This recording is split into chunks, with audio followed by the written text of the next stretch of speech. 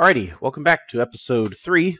Today we're talking about browsers, and I know that seems like a very boring topic, but this is the first legitimate issue. There's lots of other little things you can nitpick on, but the first legitimate issue that most of the users have when transitioning from one interface to the other. So let me just go ahead and open up a few models real quick, so we'll be fine. Okay. And wonderful. So the biggest difference in the browsers is that in the old GUI, we had the entity editor down at the bottom, and as you would go and have a large group of parts and materials and properties, everything would be shown in the model browser, right? The model browser was here. This was your home, your safe place, and you could access all the information directly from the model browser. As we move over to the new GUI, we're going to see a few other things pop up in the browser. I think that is fine. I don't think that's the big difference. But the big thing that comes up is, let's say, it says that I have 6 components here, and it says I have 1 component over here. The number doesn't matter, but the ability to open up the components on this left-hand side is no longer there by default in the newest GUI. And that is because we're using these browsers now in the new GUI as what we call a table of contents, right? So we're not going to show you everything that's in there. That's not what the table of contents in a book is meant to do. It's meant to kind of introduce a chapter and maybe give 1 or 2 main thoughts. And then if you want to learn more about those thoughts, you go into the actual chapter itself, okay? So you might be saying, well, how do I get a list of my components, right? Well, so the way that you will do this, and with any entity within the browser now, is to double click on the chapter. And this will open up a new browser named Components, in which you will have a list of all of your components. And depending upon which browser you open, you will get also access and lots of other information.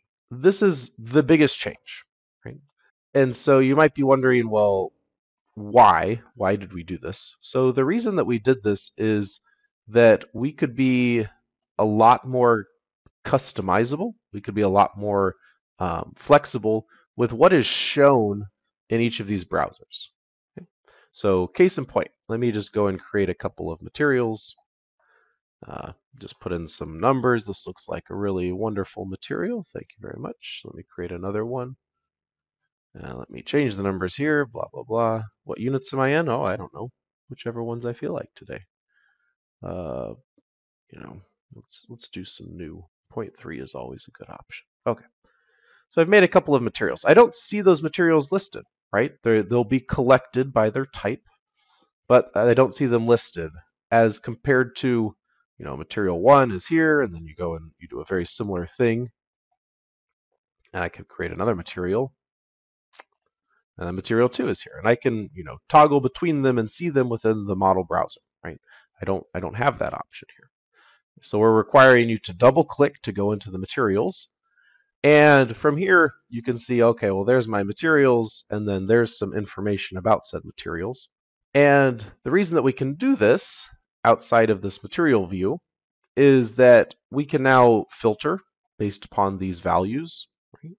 So I could look for things, materials, if there were hundreds of them, that have a modulus of a certain amount, whether that's greater than or equal to or less than or whatever. So I can type in, E equals a certain amount or E greater than equal to, etc., etc. So I get some really nice filtering and sorting capabilities here. I also have the ability to right-click and edit any other type of information that I'd like. And the reason that I would do this, especially being an engineer, with my main goal is to just get back to Excel. I can now right-click in here and export out a CSV file of all of this information and any of the columns that I have. And also, if you're a big Excel person, it might just be easier to look at these columns and know if you need to change something, you can just come in here and change that value right within the column itself. Okay? Obviously not something that we had within the model browser in the classic interface. You can say, well, Blaze, we did have those options to go to these different views, these little subfolders here. I said, yes, you did. And you also had the ability to come in and add things as well. Okay. And you also had the ability to export a CSV file. That's very true. But what we didn't really have is we didn't have uh, as much search capability. Okay. So we had some, but not as much. And also, these views were not really linked to the model. Okay. Uh, so once again, we can use these views to uh, highlight, click and highlight and select and use the actual browsers now for selection. Okay? Whether that be in an actual tool where we need to select a component or we need to select a solid, we can do all of that now from the browser that's linked.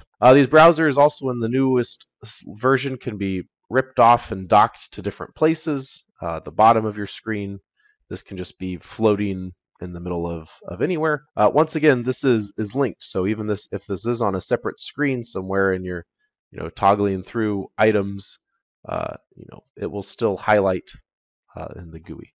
And just pop this in back here. So if this is not enough of a reason, and I understand that this can be cumbersome for a very small model, right? So for this model here, I was trying to make materials and properties and trying, really the only way to see what those materials and properties are to go to the specific browsers.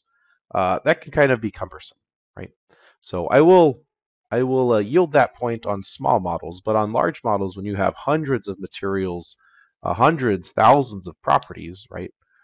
We can't even show all those in the traditional browser anyway, right? So it kind of makes more sense to be able to open up a particular folder and be able to do some sorting and filtering and have all those abilities there. Okay, so I'm not going to leave you hanging. I will, if this is your main qualm about this and you say, well, I really like it, the new interface, it looks nice, it's functional for what I need it to do. It's just this is really annoying, right? I can't open components, and then also the other big one is I can't open assemblies, right? So I could say there's an assembly with a particular number of components, right? Grab a couple of them.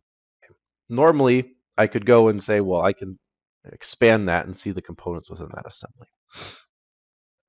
So how do I fix this? Okay, fine. We can go and right-click in the browser in kind of the blank place, and we can go and configure this browser. Okay? And what the option that we're looking for in here is called Show Entities Under Subfolders.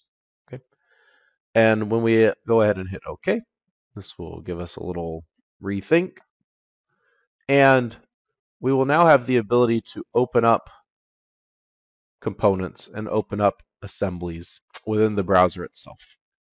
Same thing with materials here. They'll still be collected via their kind of card image, but you will also be able to expand as well to get this final part. And then you'll also have the entity editor down at the bottom left kind of all the time. Okay. So there is a fix. We can go back. It's not the end of the world. But this is usually the biggest complaint that most people have as soon as they switch. This is the first thing that they notice. This is their first gripe. So hopefully that helps kind of explain why we did it. Sometimes I think we need to do a better job of that. And then this is the fix for doing it. So with that, I hope you're all doing well. I appreciate your time, and we'll talk next week. Thanks.